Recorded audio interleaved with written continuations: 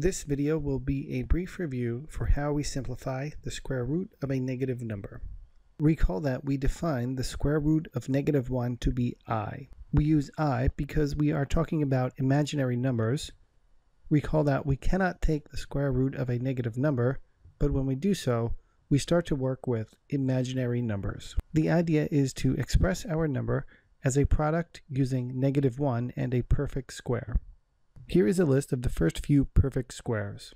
We call a number a perfect square if, when we take the square root of the number, we get a whole number. Since the square root of 1 is the whole number 1, we say that 1 is a perfect square. Likewise, since the square root of 4 is the whole number 2, we say that 4 is a perfect square.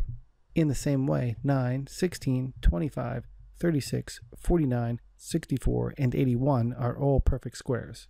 The idea is to express -49 as a product using -1 and one of these perfect squares.